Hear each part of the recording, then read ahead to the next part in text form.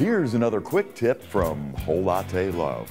Mark, we get a lot of questions about the Gaja Latte Art Pannarello steam wands. Right, it was an accessory Gaja used to make that could replace the standard auto frothing wands on many Gaja semi and super automatic espresso machines. What was nice about it was that you could just slide off an outer sleeve and change from auto frothing, which requires very little skill, to full-on manual frothing. Now, manual frothing requires more skill and practice, but get good at it and you can texture milk to a density appropriate for pouring latte art.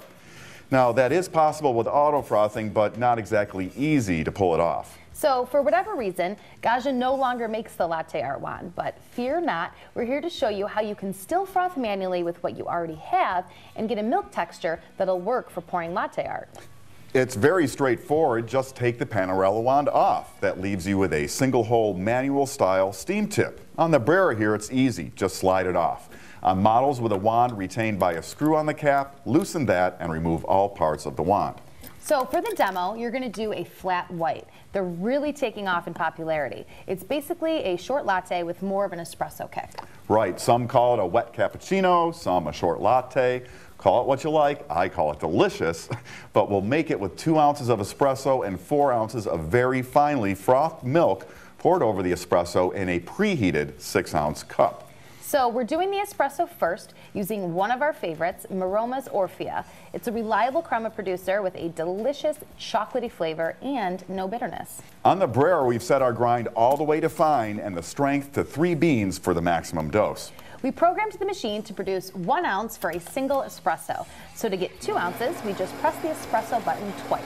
That gives us a 2-ounce double shot with a separate grind and tamp for each ounce. And that goes right into our preheated 6-ounce serving cup. All right, so the first thing we'll do is turn to steam here. We're going to expel any excess water out of the wand. We'll wait for all that water to get out of there. Solid steam.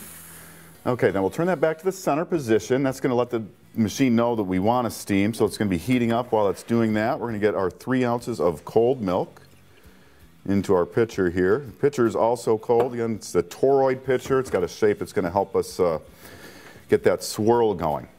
All right, so get going. We're just going to get that tip underneath the surface of the milk and turn to steam.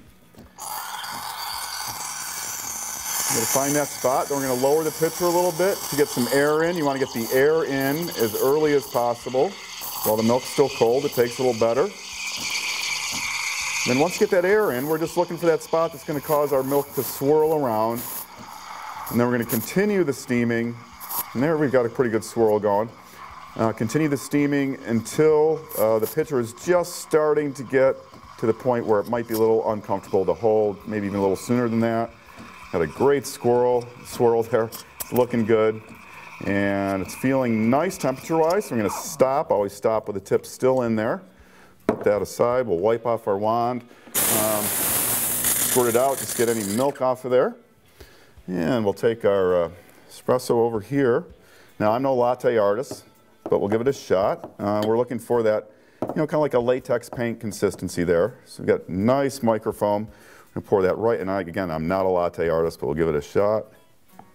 And push that along, and we'll try and draw a little something, I don't know, sort of kind of a heart. Morgan, this one's for you. Oh, thank you. We did it on the Brera, but this should work with just about any machine with a removable auto frothing wand. That is good. The fine texture of the milk makes all the difference. It sure does, and it's easy with a little practice. Want more videos like this one? Be sure to subscribe to our YouTube channel. I'm Mark. And I'm Morgan. Hope you'll come back soon for more of our Whole Latte Love's quick tips on everything coffee. The #1 source for everything coffee? WholeLatteLove.com.